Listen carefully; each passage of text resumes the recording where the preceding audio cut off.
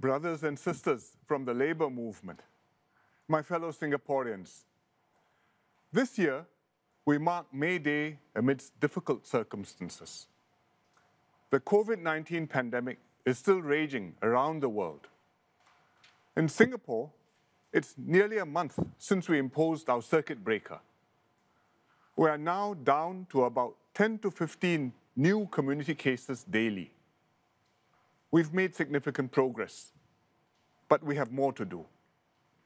In the migrant worker dormitories, there are still many cases. Fortunately, most of them are mild, probably because the workers are young. Nevertheless, we are doing everything we can for their health and welfare. We have assigned medical teams from hospitals to provide support in the dorms. The S11 dorm in Punggol is our biggest COVID-19 cluster. It is supported by Sengkang General Hospital, our newest hospital. Some of the residents in S11 had in fact helped to build Sengkang Hospital. One worker who was hospitalized told his doctor that he had laid the tiles in the ward he was staying in. The Sengkang Hospital medical team were moved. They were happy to be able to give back directly to the workers. May Day is a day of celebration for all workers, including migrant workers. I too send my thanks and good wishes to all migrant workers in Singapore for what you have built and contributed here. I know the circuit breaker period has been hard for everyone. The restrictions have disrupted businesses and jobs and created considerable inconvenience. But you have been resilient and you have taken this in your stride.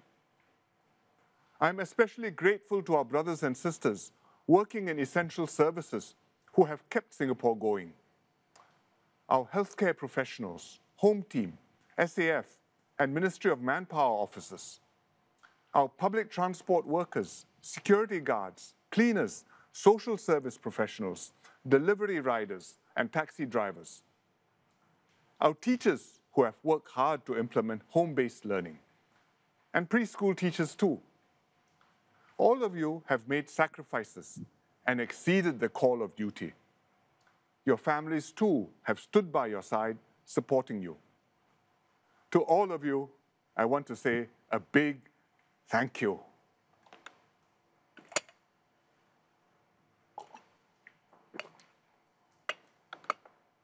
The pandemic has taken a heavy toll on the global economy.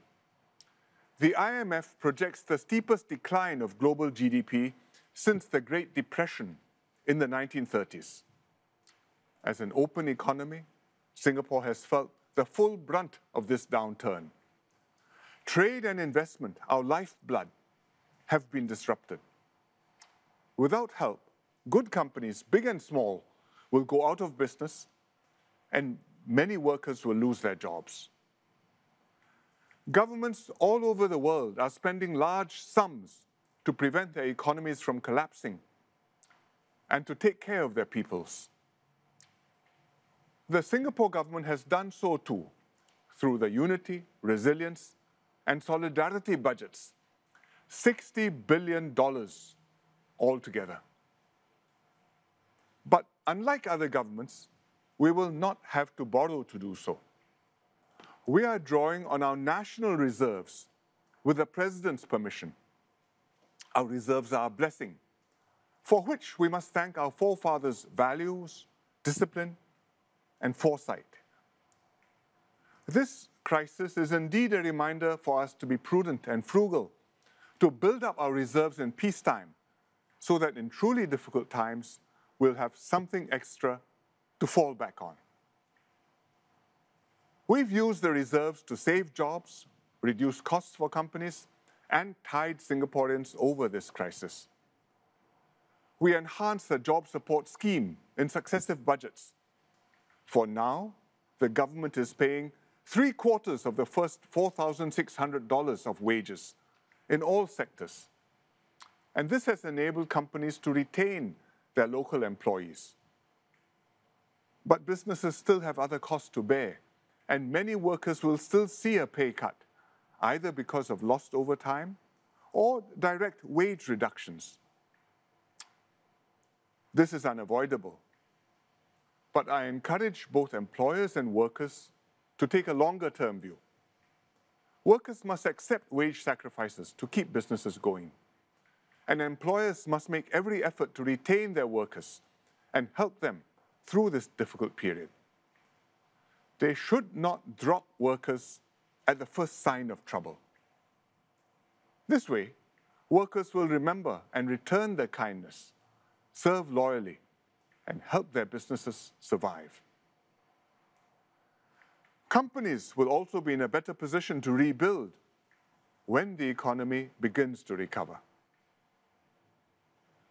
After we bring down the number of new COVID-19 cases, we can ease the circuit breaker measures and progressively restart our economy. This will not be straightforward. We need to step up COVID-19 testing and speed up contact tracing. And we must proceed cautiously with safeguards so infections do not flare up again. We have kept essential services going, but the rest of the economy will have to open up step by step and not all at once. Some industries will open up earlier than others and recover sooner. For example, those critical to keeping our economy going domestically, and those that keep us connected to the world and to global supply chains. Other sectors will have to wait, especially those which attract crowds or involve close contact with other people, such as entertainment outlets and large-scale sporting events. We must keep all these industries intact, ready to resume business when conditions allow. And this demands close cooperation between the companies, the workers, and the government. Most likely, tourism and aviation will take much longer to recover than other sectors because international travel will remain restricted as long as COVID-19 is still a problem around the world. Air transport is fundamental to Singapore's role as a global and regional hub. It is a strategic sector. This is why the government is providing extra support for aviation. The Singapore Airlines Group has been severely hit. As our national carrier, SIA has supported our efforts to fight COVID-19. They help to fly in essential supplies. They have mounted evacuation flights to bring Singaporeans home. Their cabin crew are serving as care ambassadors in hospitals and safe distancing ambassadors in trains, markets, and malls. But like most other airlines, most SQ flights will remain grounded for some time. SIA management have taken pay cuts. The unions and the workers have accepted sacrifices too. All in SIA understand that the airline is facing its biggest crisis ever. And they are all doing their part to help the company survive. The government is determined that SIA will see through this crisis. SIA has always flown Singapore's flag high all over the world and made us proud. We will spare no effort to enable it to do so again.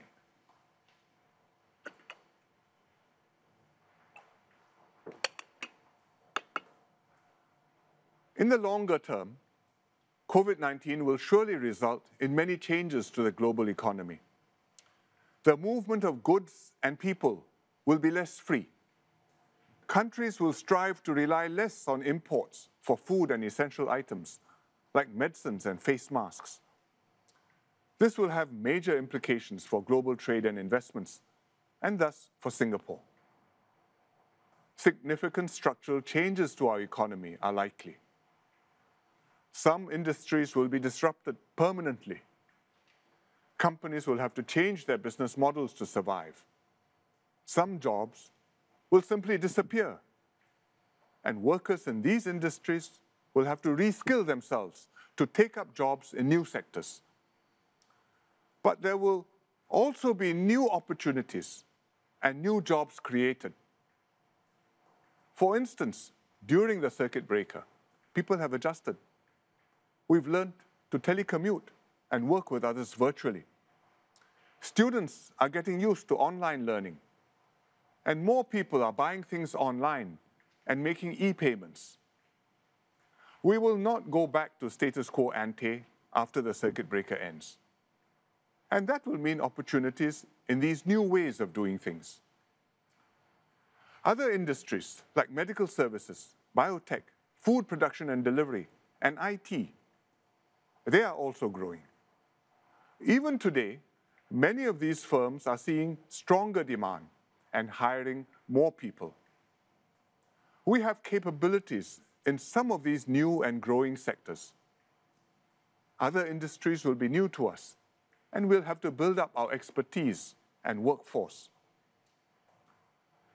We will help companies adapt to this new operating environment and retrain workers for the new jobs available. We will scale up Skills Future programs to train workers on a large scale. NTUC has set up a Job Security Council to help match and train displaced workers for new job opportunities. We will also find ways to buffer freelancers in the gig economy against economic volatility. We will not be able to save every job, but we will look after every worker. Singapore is not alone in having to adapt to the post-COVID-19 world, but our challenge is greater than most because we are so small and so globalized. However, these are also advantages. Our smallness lets us be nimble, and global connectivity means we can quickly identify new growth areas and move into them. Most importantly, we have what it takes to succeed. We have experienced economic restructuring before, having done it more than once to get here. We have the resources to support businesses, invest in our workforce, and take care of our people. And we have our tripartite partnership forged over the decades.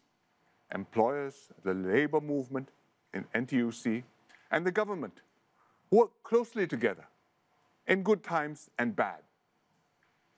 We are bound by ties of loyalty and trust, the comradeship of past battles fought and won together.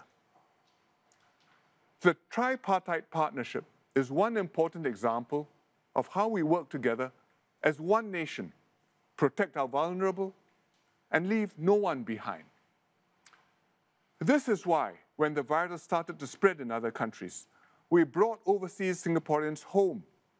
We did not leave them to fend for themselves.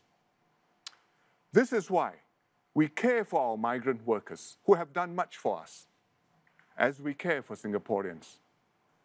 This is why we have taken unprecedented steps to draw upon our reserves in order to forestall retrenchments and support the low income.